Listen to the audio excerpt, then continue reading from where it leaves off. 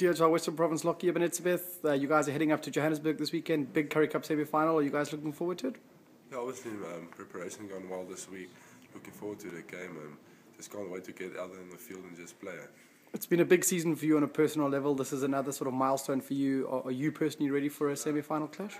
Yeah, definitely. I've been looking forward to playing there at Ellis Park, Coca-Cola Park, and just going to enjoy it, yeah. And there's no doubt that, you know, losing Jean de Villiers is a big blow, but Dion stepped in, Marcel will step into the starting team. You guys are a strong team off the field, and that'll hopefully see you through this weekend.